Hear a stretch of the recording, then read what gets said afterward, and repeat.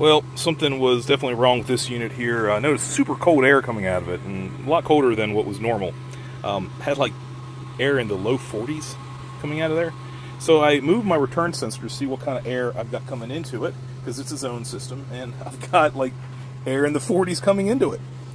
So then I'm like, okay, there is a bypass damper issue. There's your bypass duct right there. Let me find the bypass damper, maybe it just hasn't been set up correctly. Oh, there it is.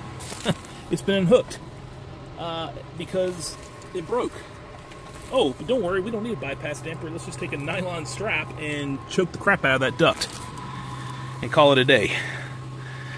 You guys are killing me. This is the bypass damper that broke. The little arm right here comes out of the guide, and so they just removed it, choked it down, and just left it. Why you would put a 14-inch bypass damper on a 3-ton air handler to begin with is beyond me.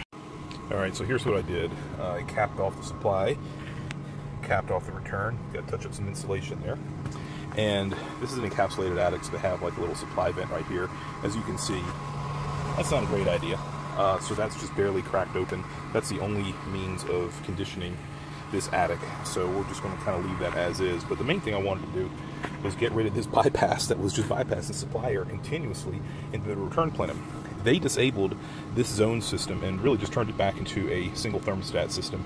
The reason why the contractor before me bypassed this zone control is because they had a big zone on the main floor and a really tiny zone in the bonus room. And when the tiny zone called, because it's on the 3rd level, it's going to call a lot more often than the main floor, this unit really ran like a piece of crap. It froze up, it was having all kinds of problems. So they essentially just disabled all the zoning controls but left the board here, so we just have one more thing that could potentially fail. The problem is you still have zone dampers that are connected. You've got a lot of things going on here that still require this zone module to be powered up. I really hate that companies just kind of leave it like this, though. Alright, well, we got our Measure Quick probes connected. We're doing a non-invasive test. I've already got this system set up in Measure Quick as I've previously serviced it.